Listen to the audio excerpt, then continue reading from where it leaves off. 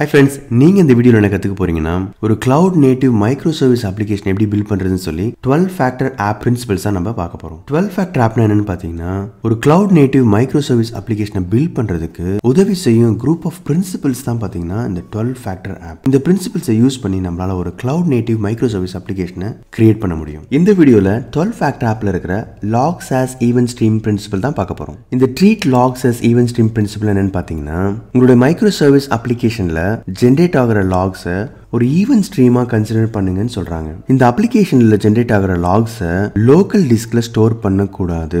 ஏன்னா கிளவுட் என்வரான்மெண்ட்ல எந்த நேரத்துல வேணாலும் இந்த அப்ளிகேஷன் கிராஷ் ஆகலாம், மறுபடியும் ஒரு புது அப்ளிகேஷன் லான்ச் ஆகலாம். ஸோ அந்த நேரத்துல லோக்கல் டிஸ்க்ல ஸ்டோர் பண்ண அந்த லாக்ஸை நம்ம லூஸ் பண்ணிடுவோம். ஸோ உங்களோட அப்ளிகேஷன்ல ஜெனரேட் பண்ற லாக்ஸை ஒரு ஸ்ட்ரீம்ஸா கன்சிடர் பண்ணுங்க. சப்போஸ் இந்த அப்ளிகேஷன்ல ஜெனரேட் ஆகிற லாக்ஸை லோக்கல் டிஸ்க்ல ஸ்டோர் பண்ணா அது ஆன்டி பேட்டர்ன். ட்ரெடிஷனல் அப்ளிகேஷன் எப்படி லாக்ஸ் வந்து ஜெனரேட் பண்ணுவாங்கன்னு பார்த்தீங்கன்னா ஒரு சர்வரில் அப்ளிகேஷன் ரன் ஆகிட்டு இருக்கும். அந்த அப்ளிகேஷன் அந்த லோக்கல் டிஸ்க்லேயே தன்னுடைய லாக்ஸை ஜெனரேட் பண்ணுவாங்க.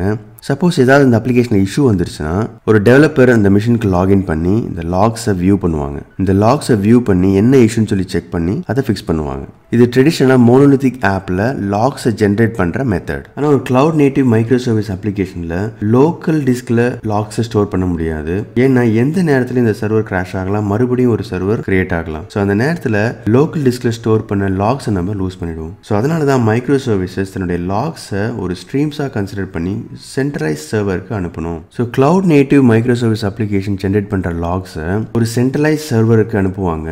அந்த சர்வரில் இந்த லாக்ஸ் எல்லாம் ஸ்டோர் பண்ணி அதுக்கப்புறம் ஒரு டேஷ்போர்டில் விஷுவலைஸ் பண்ணுவாங்க. இப்போ ஒரு கேள்வி, இந்த லாக்ஸை சென்ட்ரலைஸ் சர்வரில் ஸ்டோர் பண்ணுறதுனால என்ன பெனிஃபிட்ஸ்ன்னு பார்த்தீங்கன்னா எலாஸ்டிக் ஸ்கேலபிலிட்டி. கிளவுடில் அப்ளிகேஷன்ஸ் எல்லாம் ஸ்கேல் ஆகும். எப்போ டிராஃபிக்லாம் அதிகமாகுதோ அப்போ இன்ஸ்டன்ஸ்லாம் அதிகமாகும். ஒரு இன்ஸ்டன்ஸ்லேருந்து நிறைய இன்ஸ்டன்ஸ்க்கு ஆட்டோ ஸ்கேலிங் பண்ணுவாங்க. ஸோ இதை சப்போர்ட் பண்ணுறதுக்காக தான் நம்ம லாக்ஸை ஒரு ஸ்ட்ரீமாக கன்சிடர் பண்ணி ஒரு சென்ட்ரலைஸ் சர்வரில் ஸ்டோர் பண்ணி அதுக்கப்புறம் அதை விஷுவலைஸ் பண்ணணும். சப்போஸ் இந்த லோக்கல் டிஸ்க்லேயே நம்ம ஸ்டோர் பண்ணோம்னா கண்டிப்பாக இது ஆட்டோ ஸ்கேலிங் பண்ண முடியாது. இந்த ஸ்கேலிங் ஃபீச்சரை நம்ம இழந்துருவோம்.